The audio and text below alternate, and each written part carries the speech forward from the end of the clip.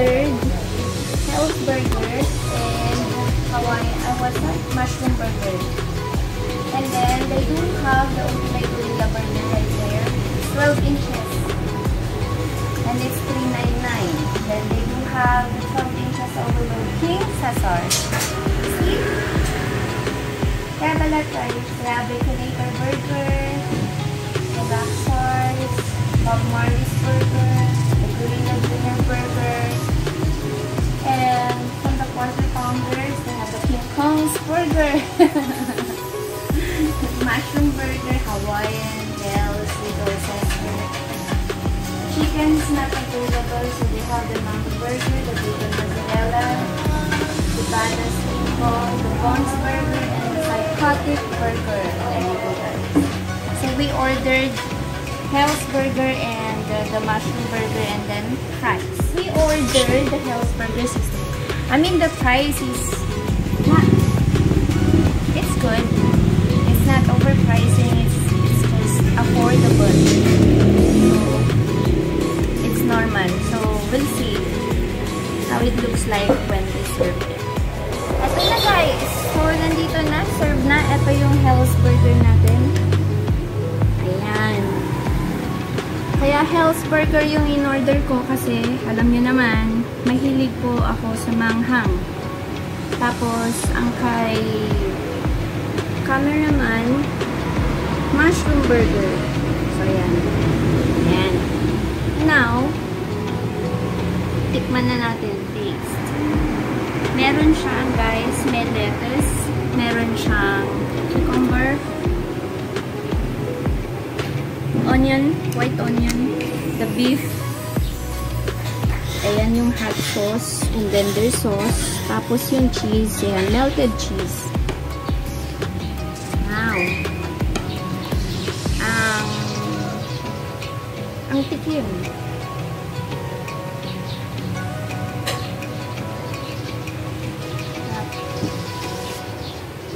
Naling patties niya guys, so pure beef.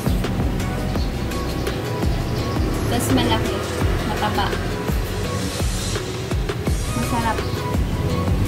Yung price niya, very affordable. Ayan, malaki siya.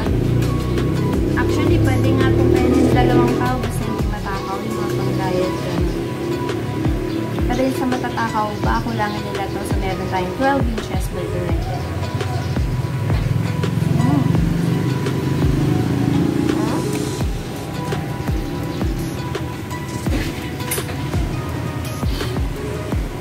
Now yung fries. Ito yung fries nila. Popcorn. Sorry kasi alam nyo naman ako, mahilig sa fries. So kapag nag-fries na ako, limot ko na pangalan ko. Yan. That's it guys. Sarap. Ngayon, pasyalan nyo to. Just around the corner here in Umingan. There. Hinapit sa Adesa. Ayan.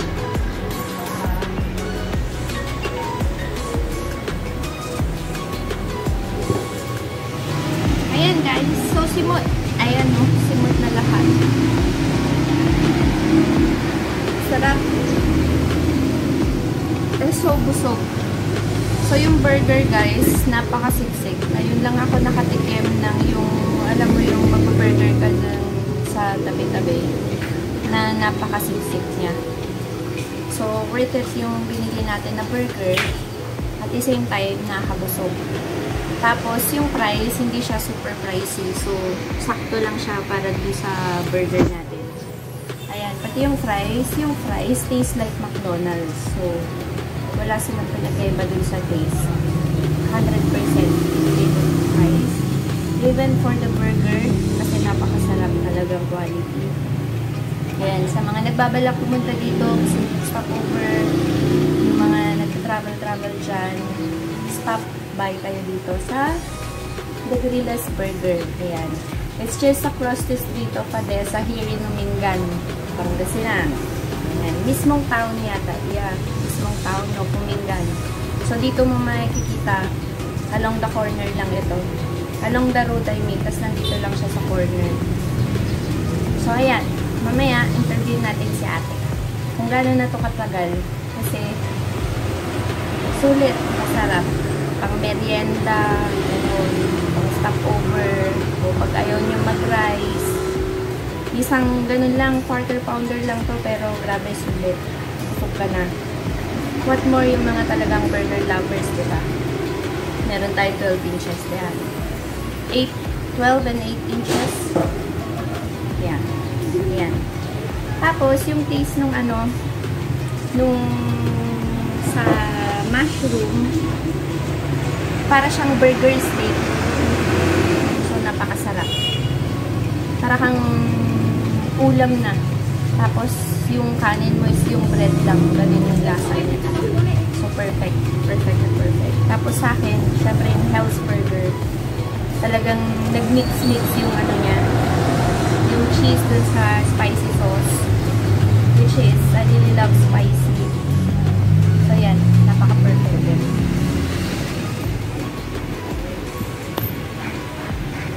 Ayan. So, magbabayad na tayo kasi tapos na tayo. And then, of course, interview natin si ate. Ayan. Safety first, guys. Always wear your mask. Ayan. Tapos na akong kumain, so nakamask na rin lang. Ayan, nakamask din si ate. So, magkano yung bill namin, ate? 225 lang. 225. So, magbabayad tayo, guys. Bale, gano'n nakatagal yung etong Gorillas Burger dito, ate? 3 years na. 3 years na. So, kayo lang nandito? Ano ma'am, may kasama po ako. May kasama kayo? Dati po ma'am, 3 kami. Pero neto, nung nagka-pandemic, medyo na-stop. Kaya, nag-close kami na almost 3 months. Ay, oh. Sayang naman. Pero kasagsagan po ng pandemic. Napakasarap. Anong pangalan mo, ate? Christina Bumatay. Christina? Bumatay. Bumatay. Ayan si ate Christina Bumatay. Guys, taga saan ka, ate? Amaronan. Amaronan. Here in Umingan. Umingan. Ayan, si ate Christina, guys. O, diba? Siya lang. Siya yung nag-prepare ng food namin. See? Ayan.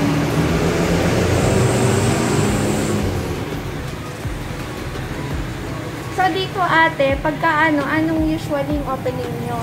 Opening and closing? Ano ma'am? Ang opening namin ma'am, 8 a.m. to 6 p.m. Pero dati ma'am, walang pandemic. Walang alas 9 ng gabi. So, ayan guys. Till 9 sila ng gabi before the pandemic.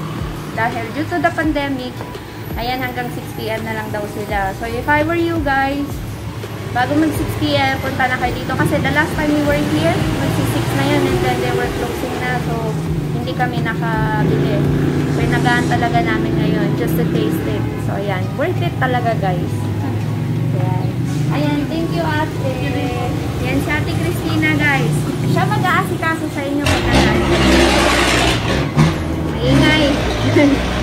Ayun. Thank you sa lahat ng subscribers. Sa mga magsusubscribe, please paki-share, like, and ring the notification bell.